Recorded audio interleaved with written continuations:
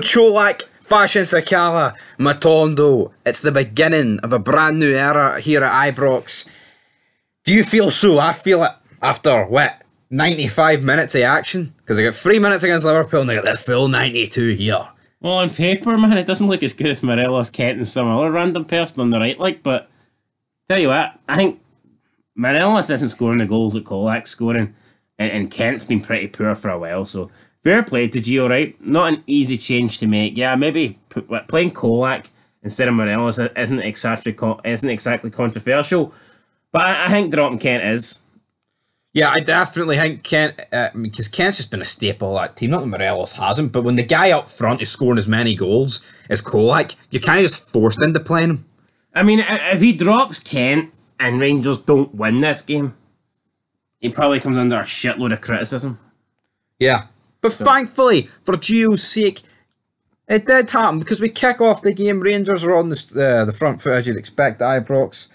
But I think 4-0 kind of flatters them. Like, Rangers did have a shit ton of chances, but I think St Mirren really should have had maybe 1 or 2 in this game.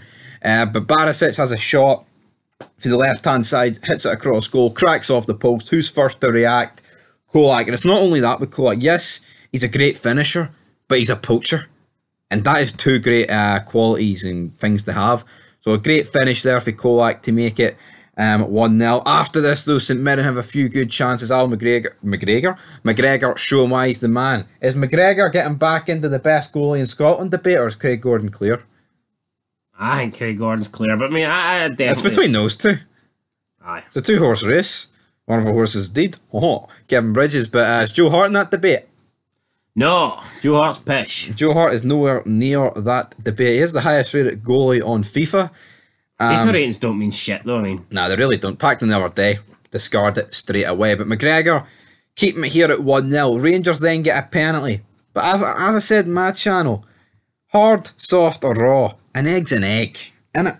Doesn't matter if it's an Easter egg. An egg's an egg, and every time Rangers play, they seem to get a few eggs. But here, we'll not talk about that. Yeah, I will say this. Rangers have kind of... See, recently... Probably more in Europe, because that's where VAR is and they actually give you the proper penalties. But Rangers have had quite a lot of penalties against them, like in Europe, haven't they? No. Fucking Napoli, Liverpool. It's funny how they're getting all the penalties against them in Europe, but they get none against them domestically.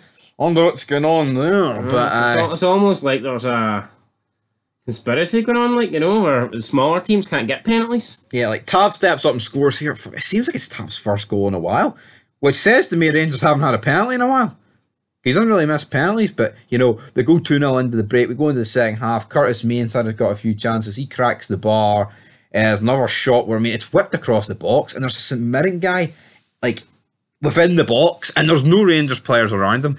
Don't really understand it. Sakala was actually pretty good today. Makes a great run. Skins about 3 or 4 players. Passes to COLAK. COLAK cuts in on his left. Outside the boot with his right.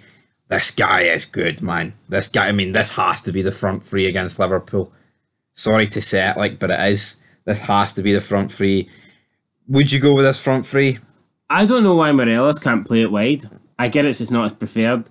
I get COLAK can't play it wide, but I don't see why Morelos can't. I agree with you, but I feel like Sakala's pace would be more useful against Liverpool than Morelos.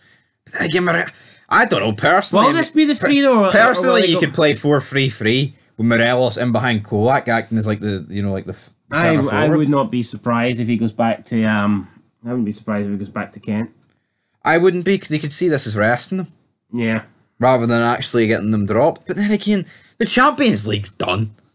It is. Well, there's still a small hope of Europe, like especially Ajax after losing to Napoli. If they lose again. I mean, if Rangers can beat Liverpool, there's a good chance that they'll be level with Ajax on points, and they've still got Ajax. Rangers can beat Liverpool. And they've still got Ajax at home. Yeah, I know, but Rangers have still got a few. I mean, put it this way: I think if Rangers get a draw against Liverpool, all they've got to do is beat Ajax at home. All right.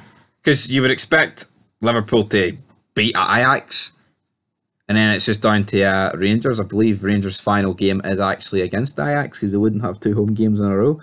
And then the 4th goal, Fashion Sakala gets his wish. He makes it 4-0. And Rangers are slowly but surely closing that goal difference. Do you feel like Celtic will be dishing out more pumping soon, or do you feel like Celtic are kind of just in a slump? Do you feel like Celtic are in a slump because they got beat by Real Madrid and they tasted defeat, or do you feel like that's just a coincidence? I mean, it could be because they were used to winning for so long. I mean, that could have been a reason. But I don't know. I mean, there's also some injuries, but I just don't think they've been good enough. Yeah, would you say the title fight is back on? I'd say Rangers have a chance. A month ago they had no chance. Aye. And that's it, guys. Rangers are back. Can you see us now? Peace.